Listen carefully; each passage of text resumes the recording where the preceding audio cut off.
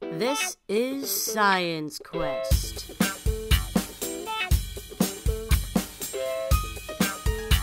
With your host, Jed Allen Freels.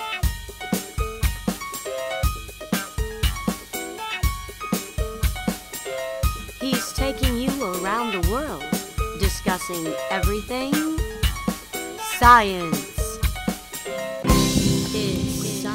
Hi, I'm Jed Allen Freels, and thanks for joining me today on Science Quest. Today we've traveled to Washington Island, Wisconsin to visit the Dolomite limestone cliffs that are located here on the western shore. Now, to get to the Dolomite limestone cliffs here on Washington Island, we have to travel 3 miles across Washington Harbor out into Green Bay. The only accessible means to the base of the cliffs is by water. So today we've chosen as our mode of transportation across this water, jet ski. So, grab your life jackets and climb on board as we head over to talk about the long-term principles of long-term erosion in the Dolomite cliffs of Washington Island.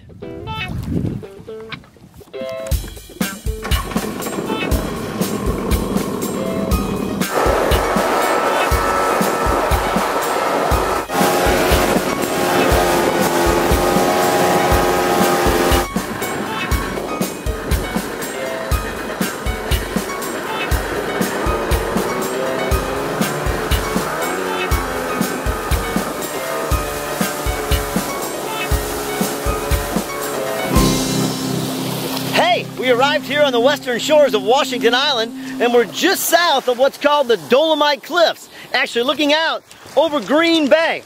Now, when we first landed, we landed on what appeared to be a white sand beach.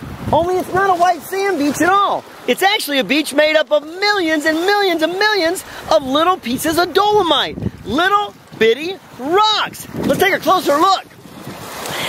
As we bend down to take a look at these rocks, you can see that each one of them has been eroded in some type of way in its own pattern. Now, what you got to remember is these rocks are almost 400 million years old.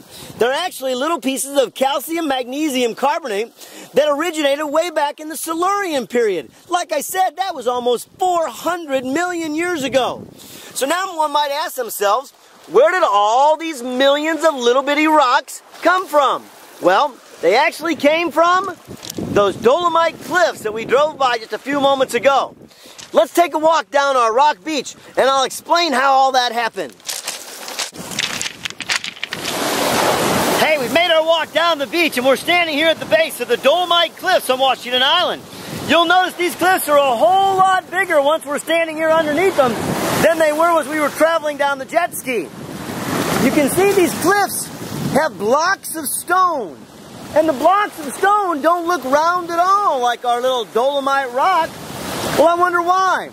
So let's think about long-term erosion. Sometime over the past 100,000 or 200,000 years, or maybe even 2 million years, a chunk of rock fell off this Dolomite cliff and landed right here at the base of the cliffs. And eventually these rocks will be pounded against each other. And then they'll be washed in and out of the surf. And as they continue to wash in and out of the surf, over time they'll become smaller and smaller and smaller. And the corners will become rounded and rounded. You know, kind of like that rock tumbler that your grandma or grandpa might have got you when you were a little kid. That rock tumbler kept tumbling and tumbling these little bitty rocks. Well, it's just like one great big rock tumbler. It just keeps tumbling the rocks over and over and over, until eventually those rocks are so small that they get washed up on the beach. If you're ever traveling and you find a beach like this with millions of little beautiful rocks, make sure you leave those little rocks lay right where they are. It took them over 1 million years to get where they were going. The last thing they need is you taking them someplace else. So, standing here at the Dolomite Cliffs, let's remember that science is always a quest for answers.